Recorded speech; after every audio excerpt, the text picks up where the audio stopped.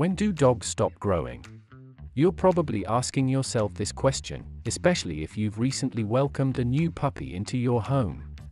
Apart from gratifying your curiosity, recognizing when your dog is completely grown allows you to know when to buy that pricey collar, harness, or dog bed without any concern about your puppy outgrowing it.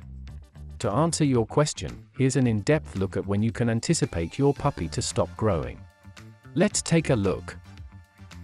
The science behind a puppy's growth. Dogs grow in much the same way that human children do anatomically, especially when it comes to height. Muscles and other soft tissues can expand throughout a dog's life, so it's quite easy to predict its growth. However, bones are not like that. They don't grow at all as adults, and it's difficult to imagine how they will expand in size early in their lives. The long bones in a puppy's legs grow from two unique areas called growth plates, rather than growing in a generalized manner that includes the entire bone. Growth plates are relatively thin cartilaginous areas at each end of the bones where new tissue is formed. During puppyhood, while new tissue is forming, the growth plates are rather flexible and squishy. The new tissue hardens and calcifies as it gets older, eventually turning into bone. The growth plates are considered to have closed when they have finished creating new tissue and have become totally calcified, indicating that the bone has achieved its final size. Growth plates are delicate and easily damaged. As a result, it's critical to keep young puppies from overexerting themselves, as this might harm their development plates. Allowing puppies to leap high, such as onto or off of the couch, is likewise a terrible idea. So, when do dogs stop growing? When do dogs reach the point where they stop growing?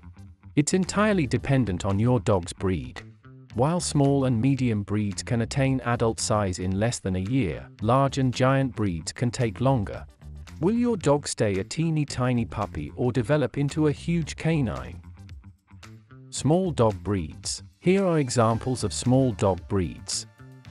Toy Poodle, English Toy Spaniel, Japanese Chin, Miniature Pinscher, Papillon, Pekingese, Toy Fox Terrier, Pomeranians, Chihuahuas. How quickly do small-sized dog breeds grow? Small dog breeds mature the fastest in terms of both physical and sexual maturity. Your small dog will cease growing between the ages of 6 months and 1 year, depending on the breed. The Chihuahua is one of the fastest growing dogs, reaching adult size as early as 6 months of age in some cases. The Toy Poodle comes in second with an adult size of 6 to 7 months. Miniature Pinschers take a few months longer to mature, reaching an adult size between the ages of 10 and 11 months. Pomeranian and Papillon breeds, for example, achieve adult size at 12 months. Medium dog breeds. Here are examples of medium dog breeds. American Foxhound, Australian Shepherd, Basset Hound, Border Collie, Staffordshire Bull Terrier, English Bulldog, Dalmatian, English Springer Spaniel. How quickly do medium-sized dog breeds grow? These puppies mature at twice the rate of small puppies.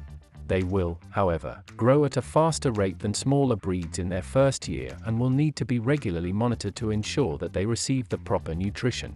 Because medium dog breeds have more growth to complete than small dog breeds, they take longer to achieve their full size. Your dog may stop growing between the ages of 12 and 24 months, depending on the breed. Large dog breeds. At the end of their growth period, these breeds are known to grow into large dogs. Akita, Bernese Mountain Dog, Boxer, Bull Mastiff, German Shepherd, Greyhound, Golden Retriever, Alaskan Malamute, Belgian Malinois, Borzoi, Cane Corso, Rottweiler. How quickly do large-sized dog breeds grow? Large breed puppies reach complete physical maturity around the same time as medium breed puppies. Your large dog will grow to full size around 16 to 24 months, depending on the breed. The boisterous Belgian Malinois takes between 16 and 19 months to reach full size. Similarly, the Cane Corso's growth stops around the age of 19 months. The Alaskan Malamute, Rottweiler, and German Shepherd are among the breeds that reach adulthood between the ages of 18 and 24 months. Giant dog breeds. Some puppies will grow up to be giants, dwarfing even the largest canines you've ever seen. The puppies are from the following breeds: Great Dane, Bernard, Great Pyrenees, Irish Wolfhound, Giant Schnauzer, Mastiff. How quickly do giant-sized dog breeds grow? These dogs take the longest to fully mature, with the majority reaching adulthood at the age of 3. They are not considered overweight if they weigh up to 150 pounds. If you receive pups from any of these breeds, keep in mind that they will require space to grow comfortably. Make sure your dog has a large yard and a home that he can move around in. Mixed dog breeds. While you may get a basic estimate of how big your dog will be depending on the breed, mixed breeds are a little more difficult to predict. There are certain physical signs that can help you predict your dog's adult size, whether it is a mixed breed or you aren't sure what breed it is. Keep in mind that each dog is unique, and these strategies are only meant to assist you in making an educated guess. 1. Check for loose skin. While some dogs, such as bulldogs, are just wrinkly, loose skin is frequently an indication that your dog has room to grow. 2. Touch the ribs for growth plates. Try feeling your puppy's rib cage and check for knobs along the edge of the bones that are still hardening growth plates. While this won't foretell adult size, if you can feel these, there's a good probability your dog still has some growing to do. 3. Take advantage of a canine DNA testing service. If you're unsure about your dog's bloodline, you may buy canine DNA testing kits to assist you to figure it out. Then you can search up your dog's breed to see how big they'll grow. Some veterinarians, however, are concerned about the lack of standards and probable lack of accuracy provided by these kits. Other factors affecting puppy growth. Aside from your dog's breed, there are 3 other factors that influence how fast and how much your puppy grows. Here are the other things you need to consider. Genetics. Every dog has a unique genetic code that affects the length of his or her growing phase, build, and adult size. Some genetic features are passed down from parent to puppy, while others are just the consequence of random DNA recombination. This indicates that puppies with large parents may have a little longer growth phase and eventually grow to be larger, although this is not guaranteed. Large parents can have little children, and vice versa. Nutrition. Puppies lacking a proper diet may not get all of the nutrients and protein they need to mature into large, muscular dogs. To help your puppy reach his or her full size and to keep him healthy, feed high-quality puppy food.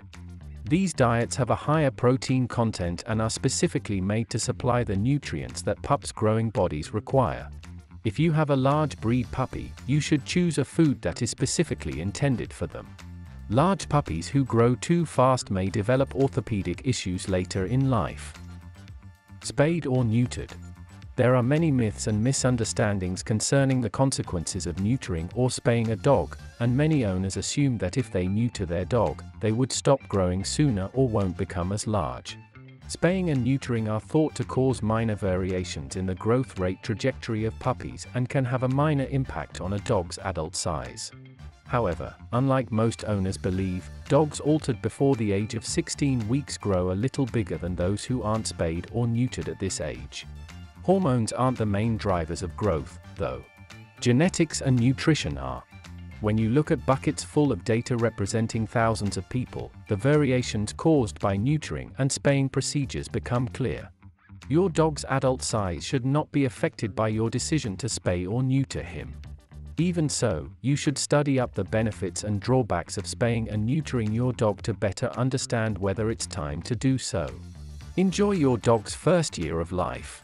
While it's impossible to predict how big your puppy will grow, understanding their genetic history and breed will help you make an educated guess. And there's no reason to think your puppy won't attain their maximum development potential as long as you feed them a nutritious diet and keep an eye on their health. Focus on giving them the finest start possible, and you'll reap the benefits for years to come. Your puppy's growth and development will be aided by proper socialization, a good diet, plenty of exercise, and regular stimulation. Above all, have a good time with your puppy. There's nothing quite like the first year of a dog's life to capture your heart.